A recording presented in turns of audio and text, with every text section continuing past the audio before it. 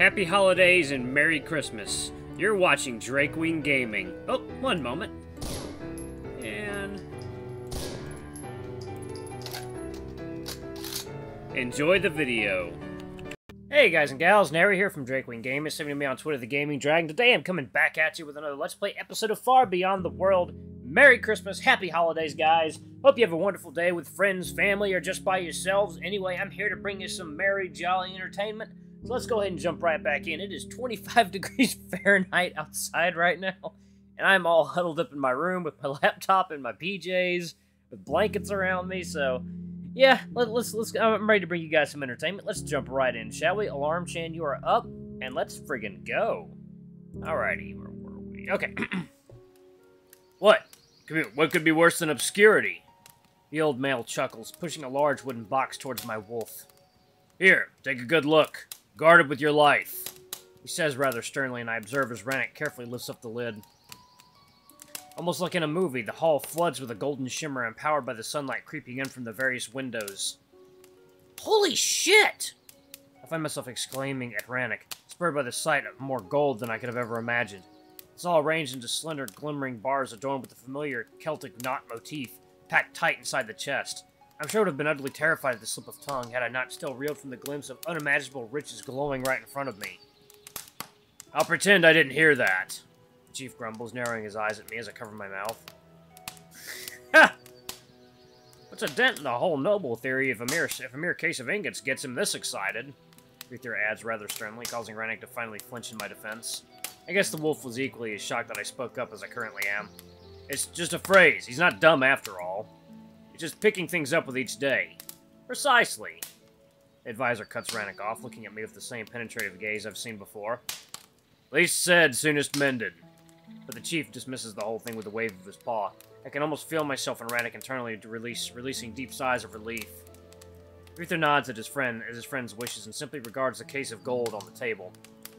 There's 32 bars. Altogether worth, I'd say, 1,300 talents. I still think that's a bit too much. Chief's voice is filled with concern as he reluctantly glances over the treasure. I wouldn't say so. Perfect amount to establish credit, especially if they want to have a favorable accommodation. Very well. The old male nods and looks to his son sternly. Deposit it at the town hall. The treasurer should provide you with coin in turn. Spend it wisely, as we'll expect full accounting upon your return. In other words, don't be too frivolous. Vithyr glances towards me with an oddly serious expression, as if he was implying something. Wouldn't dream of it. Ranok responds almost immediately, clearly offended at the suggestion, and his father nods, satisfied with the answer. Right. Do you remember what we talked about? Yeah. Yes. The wolf responds quietly, and I dart my gaze between them. So, you don't need a refresher? The chief asks, forcing a solemn shake of Ranok's head. Good. You know what to do. I'll see the magistrate and secure those trade rights. You better do, otherwise we're fucked. Vithyr shifts uncomfortably in his chair, looking towards the pantry. With a clap of his paws, the brown male draws Trist back into the main hall. Now! He nods to the bunny, and we both look in surprise as it quickly rushes back into the side room, only to emerge with 2 sizable linen parcels.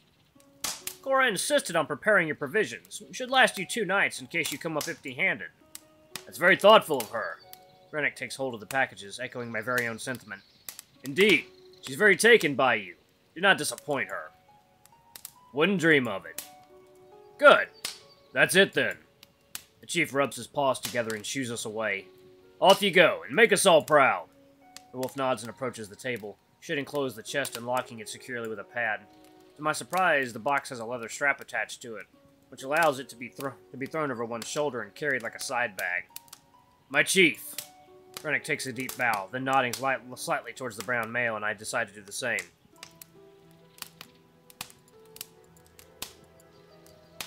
Vithyr. We back away slowly from the hall, only turning our backs once we're in the atrium proper. Ranok stops near one of the lounges, placing down his heavy load. That was a bit careless of you, he utters in a semi-harsh tone. I'm sorry, I was taken aback by, well, this. I point to the wooden chest and he sighs. It's fine, they didn't seem to mind. Do you think they suspect? I ask, not really sure what to make of their indifference. I don't know, but I don't think it matters now, he says in a hushed tone and looks cautiously back towards the hall. I stand awkwardly to the side, not sure what to say as he's correcting the fastening of the chest. Okay. Once he has it adjusted, he hoists the gold onto his arm again, and we proceed to leave. At first, I thought he might have been cross with me, but he quickly smiles back, clearly happy to be on the way. I decide to wait until we leave the villa grounds entirely until I speak up again. No point running my mouth with the bunnies watching, especially Leaf. She's really dead set on sending me spiteful gazes. And truth be told, she reminds me of Trist in that sense, but unlike him, she has no actual reason to dislike me. So why is she staring me down so intently? But in all honesty, I don't care. I have bigger problems to worry about, and right now, even they have to take a back seat. I finally get to leave this place and explore the world, even if just for a little bit. It's exactly like we talked about those very first few days. When we veer onto the road, I take a deep, exaggerated breath. That meeting was oddly cold and abrupt. Then again, how can I blame them when that fat bitch pops up everywhere like a jack-in-the-box? A what? He snorts in amusement, and at another word he might not understand. You know, one of those mechanical toy thingies. It has a puppet on a spring that leaps out of a box when you open it. You really are a noble. He continues to chuckle, causing me to shake my head. How are your shoes, my lord? Would you like a Gudetama eggplant? Would you like a Gudetama egg platter, my lord? They're alright. I wiggle my foot teasingly. The leather soles slip every now and then, but a gentle tap with the side of my foot pushes it back in place. I state, but his confused expression betrays he has no idea what I'm talking about.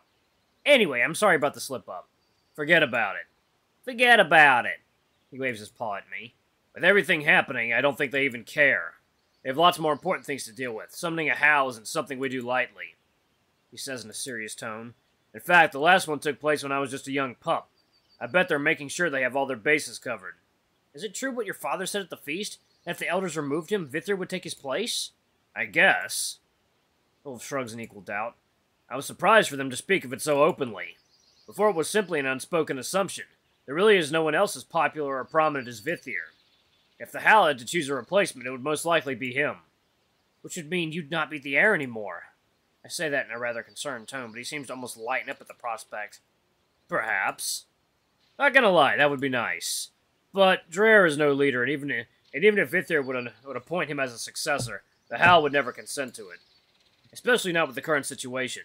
A chief must have a clear successor, and both should be figures others look up to.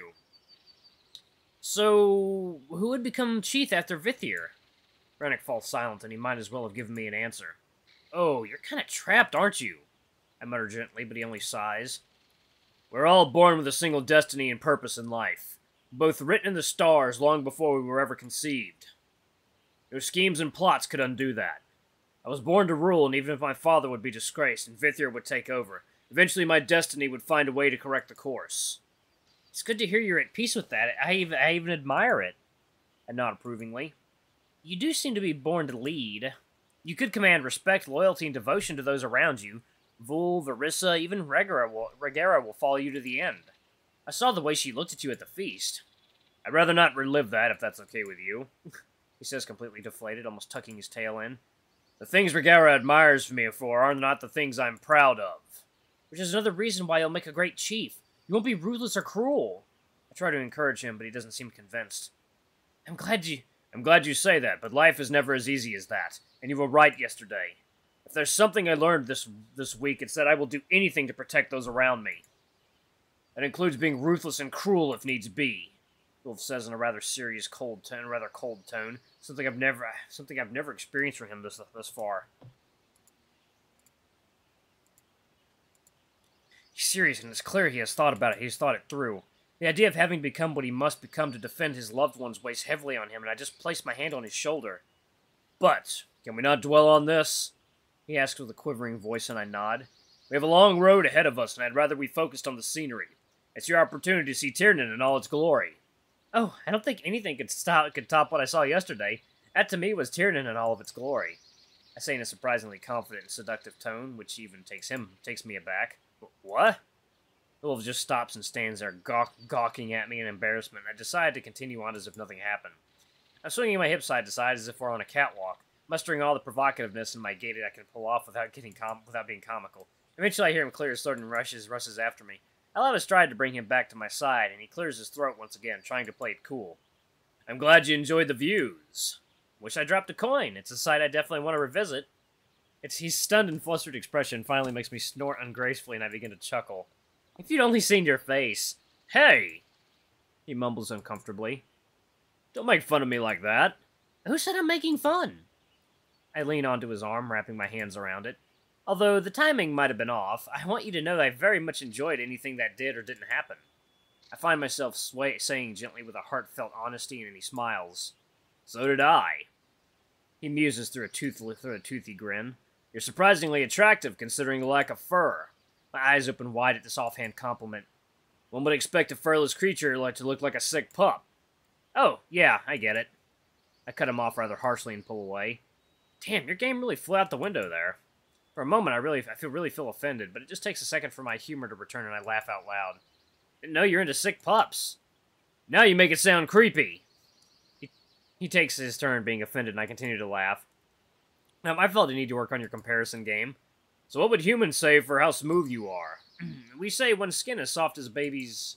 I almost choke at my realization. You know what? Never mind. Fuck poetic license. Most of it ends up creepy in retrospect. And with that, he laughs away as we continue through the next few hundred meters, just smiling and enjoying the morning stroll. The fresh air and the dewy scent of the woods really lightens up my mood. I need to keep it up, as it doesn't take long for my body to start straining under the weight of all the baggage I'm carrying on my back. But I won't complain. After all, Ranok is carrying God knows how much gold in that trunk. Still, the presence of such treasure fills me with slight unease. You think it's wise that we're traveling with all that wealth alone? What do you mean? The wolf asks, raising his brow. Don't you fear we could be ambushed, or... By whom? He cuts me off, and his voice takes on a more mocking tone.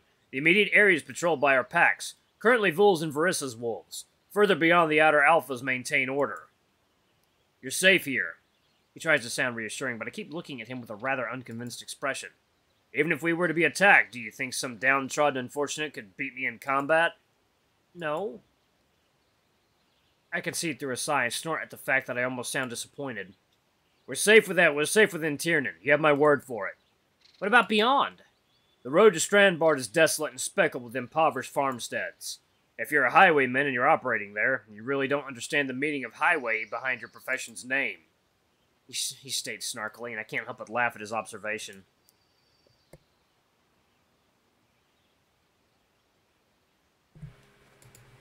True. So, how much exactly is 3 talents? I ask idly, toying with the idea of my very own price tag. Way too much.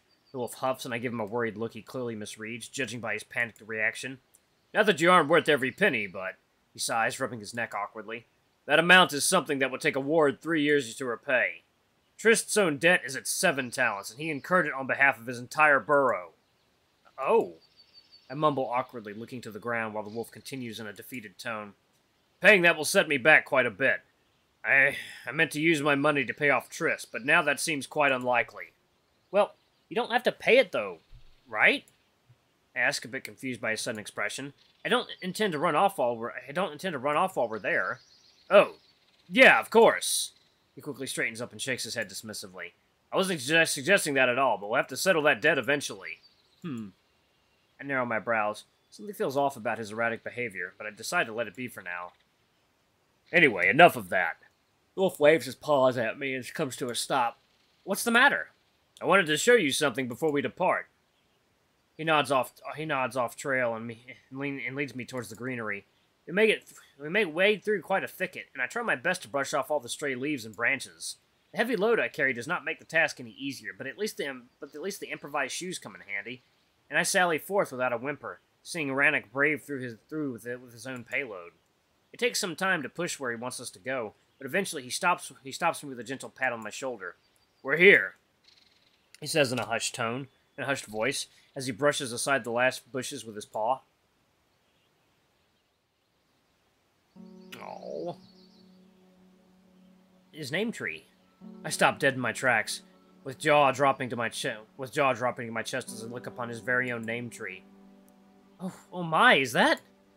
I ask out of courtesy than anything else, as the chiseled name in the trunk leaves no doubt what I'm actually looking at. Mm-hmm. The wolf nods, watching happily as I drop my backpack and take shaky, humble steps towards the tree. I don't know why, but I'm suddenly overtaken by a powerful emotion, almost as if I could sense the spiritual link between the tree and my wolf. It fills me with the same feeling of calm as he does, almost as if Ranok's presence emanated from within. I dare not touch it, stopping mere inches from the bark and lowering my gaze in reverence. That's when I noticed the ground beneath it, with roots burrowing through the earth on each side. Is this where? Yes. He precedes my question with an answer, walking up beside me. You lied at this very spot. In all fairness, seeing you standing here now feels almost surreal. It's almost like it seems like a dream. I can relate to that. I smile weakly, looking at his loveful muzzle. Although I don't remember any of this, somehow I feel like I've been here before. I feel safe here and at peace. Glad to hear it. I feel the same, and that is why I always come here to meditate. I look back to the grass beneath my feet and crouch, reaching to the blades with my hands. For some reason, I thought there'd still be blood here. I mutter, noticing nothing of the sort.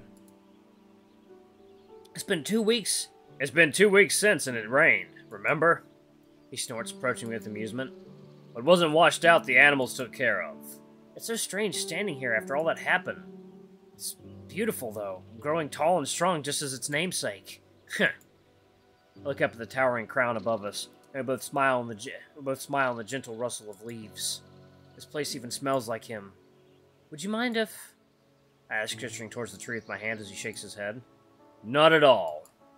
At first I'm reluctant to touch it, almost like a pilgrim reluctant to touch a holy relic, but eventually my veneration turns into a desperate need for affirmation. But when my hand connects with the hard bark, I feel as if I was thrown down the well. I almost hear the thunderous sound of my plunge into that murky grave. Disturbed by my fall, the water grows dark and thick. All of a sudden I'm back into the nothingness. A chill runs down my body as if I were laid down on ice. Breathing comes hard, and then it comes to a stop. Everything's gone and I want to scream, but I no longer have control of my body. Not again. And my eyes open, but not really. Those are not my eyes. I watch like a person in a drive-in theater watches a movie. The eyes open and they see the tree, but only for a moment. Darkness claims everything once more, and it takes a while until they open again. I'm almost out of breath, submerged in the void. Suddenly my lungs expand as if allowed to take one desperate gust of air, and I hear choking as the eyes blink in the light. I see the wolf, my wolf, standing above me. He's startled, panicked even, blood covering his paws. By the moon, you are alive? Ranok? I hear a voice utter his name. It's my voice. What? Who are you? What happened? The memory of our first encounter returns to me. He was telling the truth. Not that I ever doubted him. I looked at him and uttered his name, and that's when the darkness returns one last time. I'm reliving that moment almost as if the tree showed it to me, and I'm immediately reminded of the deer druid. Finally, the spell is lifted, and I can hear the forest and the birds once again. I open my eyes, my own eyes this time. I can see his name carved into the bark. It's the first time I see it. I know I've never seen it before. I witnessed my glimpses of awareness before I woke up in the cabin. Laying there in the grass, I couldn't have seen it. It's fate. Whatever brought me here, placed me in his care. I knew it from the very first day.